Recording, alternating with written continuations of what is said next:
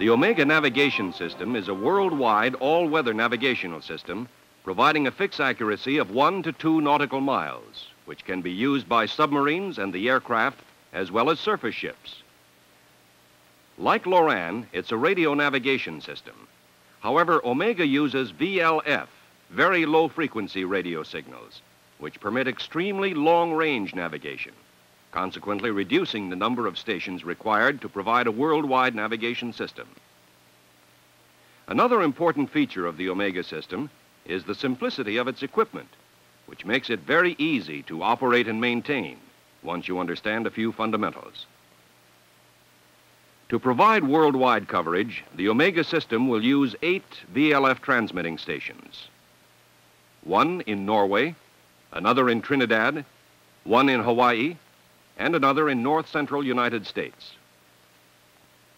Of the remaining, 1 is in the Indian Ocean, another in the southern part of South America, 1 in the Tasman Sea area, and finally, 1 in the western Pacific.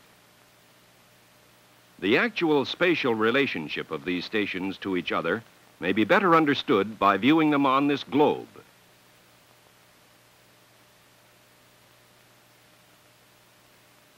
The stations are spaced so that any position on the globe will receive usable signals from at least 5 stations. Each of the stations is assigned a letter designation, A through H, and each transmits continuous wave VLF signals in the 10 to 14 kilohertz band. The signal format is transmitted once every 10 seconds, with each station transmitting in turn for approximately 1 second, and with all transmissions synchronized to a common standard time. Actually, there's a very slight difference in the duration of each station's transmission. For example, station A transmits 10.2 kilohertz for 9/10 of a second, station B for 1.0 seconds, station C for 1.1 seconds, station D for 1.2 seconds. The same transmission periods are repeated for the other 4 stations and simply rearranged in order. There is a 2/10 second separation between signals. The difference in transmission duration and position can be used to identify the different stations. However, since the closest stations will usually have the strongest signal, are identified by their signal strength.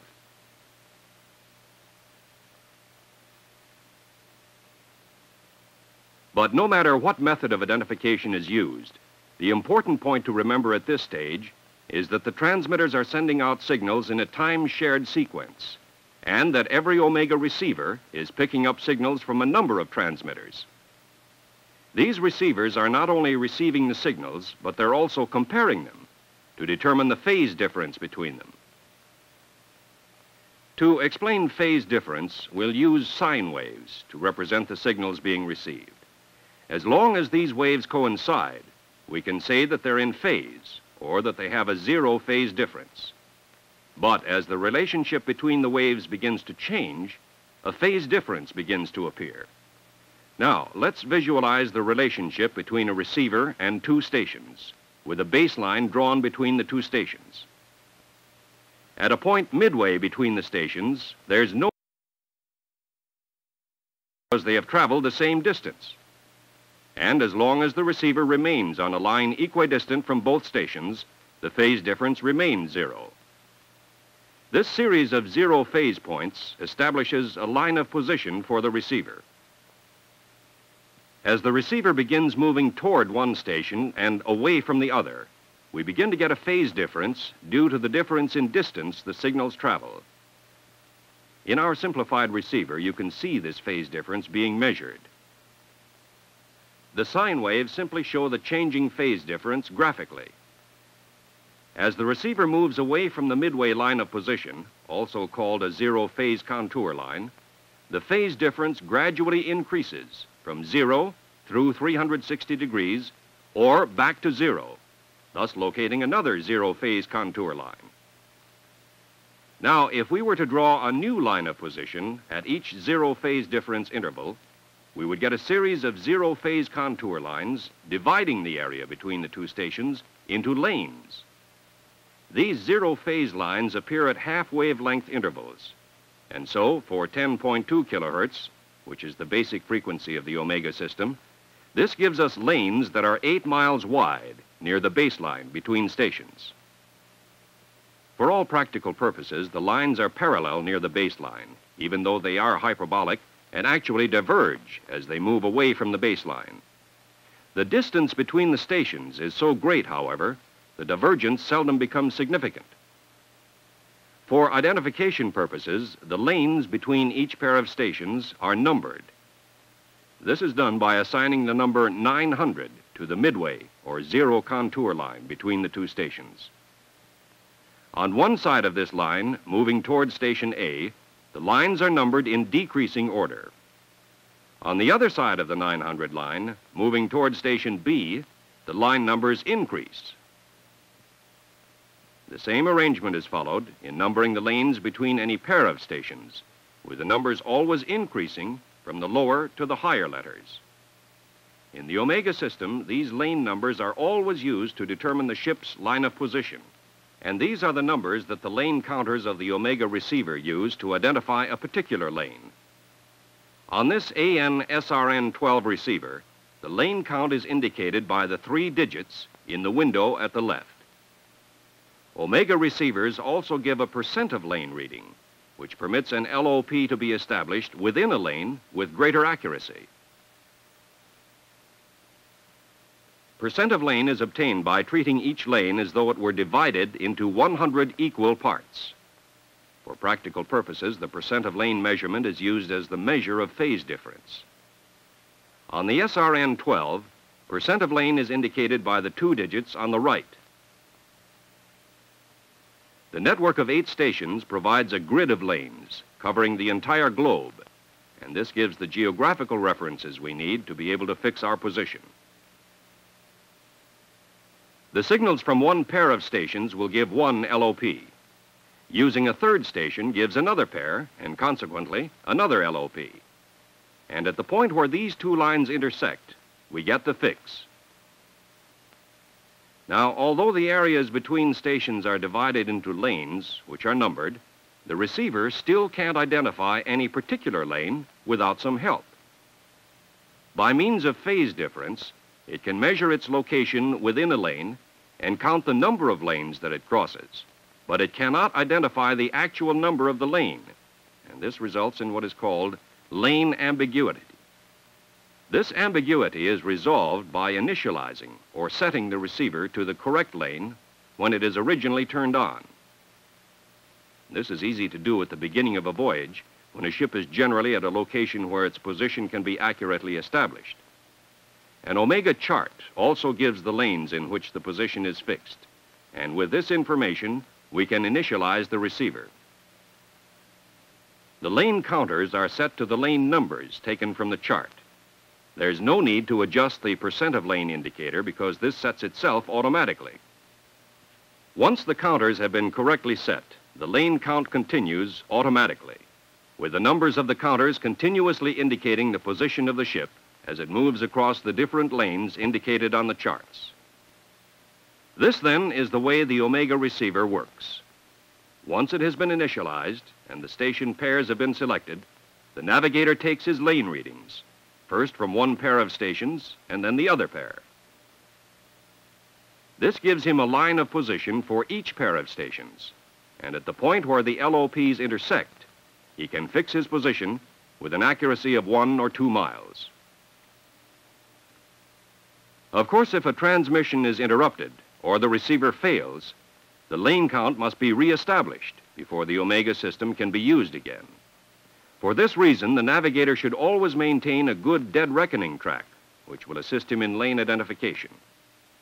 In order to reinitialize the receiver after a loss of lane count, the ship's position must be known within a half lane width, which, using the 10.2 kilohertz signal, would be plus or minus 4 nautical miles. Obviously, the whole problem of determining which lane the ship is in could be greatly simplified by making the lanes wider. Since lane width is a function of frequency, we can get the additional area simply by changing the frequency. This is precisely the way the Omega system resolves lane ambiguity, by having the stations transmit at frequencies of 13.6 kilohertz and 11 1/3 kilohertz, as well as their basic frequency of 10.2 kilohertz. The additional frequencies are transmitted during the same time interval of 10 seconds, but the format is arranged so that no two stations are transmitting on the same frequency simultaneously.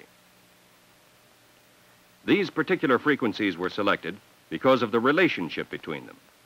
For example, the frequency 13.6 kilohertz yields a lane width of 6 miles, so that 4 13.6 kilohertz lanes equal exactly 3 of the 8-mile 10.2 kilohertz lanes. By itself, the 13.6 kilohertz transmission doesn't help resolve ambiguities because it produces smaller lanes.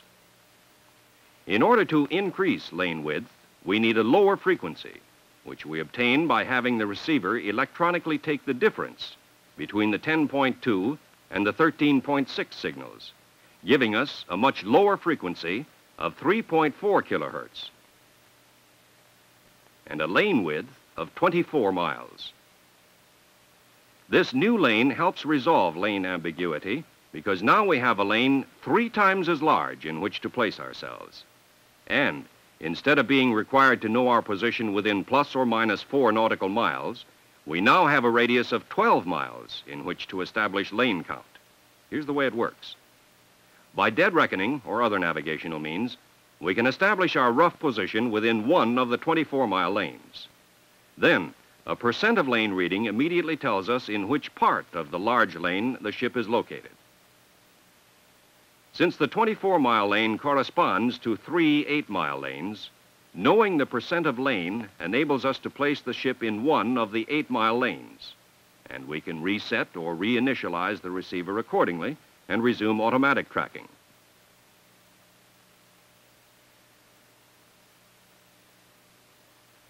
Using the same procedure with the 11 1/3 kilohertz signal and the 10.2 kilohertz signal, we get a difference of 1.1 1/3 kilohertz with still wider lanes of 72 miles, which in turn give us a much larger margin for ambiguity.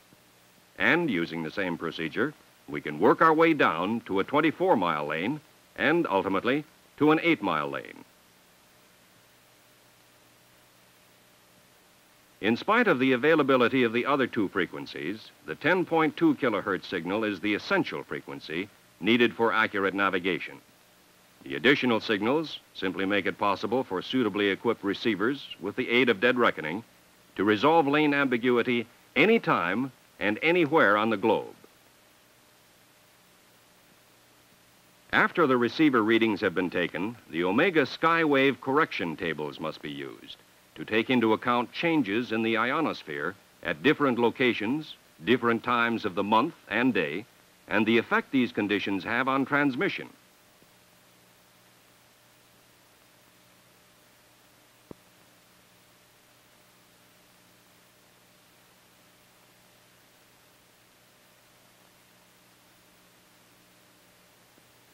A geographical index gives the pages which apply to the different locations. And in the tables under the date and the hour, we find the amount that must be added to or subtracted from the percent of lane readings. This may also change the lane count readings.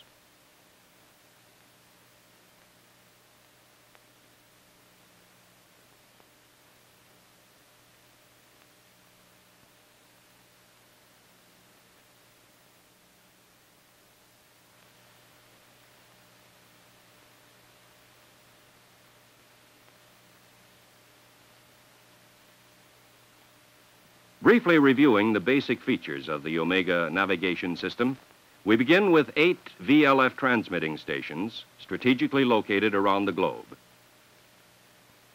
The stations transmit on a time-shared basis, with their signals phase-locked to a common standard time.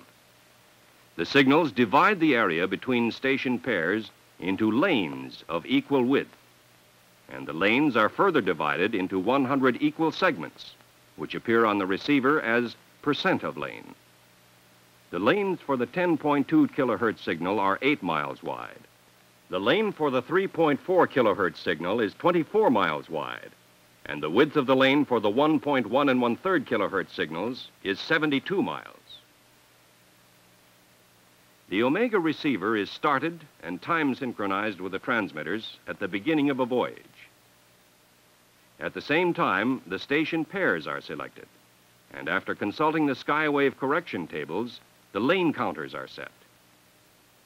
From then on, the lane counting is automatic. The navigator simply takes his receiver readings, uses the skywave correction tables to correct them, and at the point where the intersecting lines of position cross, he obtains his fix quickly and easily. When this speed and ease are added to the other advantages of the system, such as the worldwide all-weather coverage, dependability and accuracy, simplicity of operation and maintenance, it's easy to see that in Omega, we not only have a very practical system, but also one that represents a milestone in the art of navigation.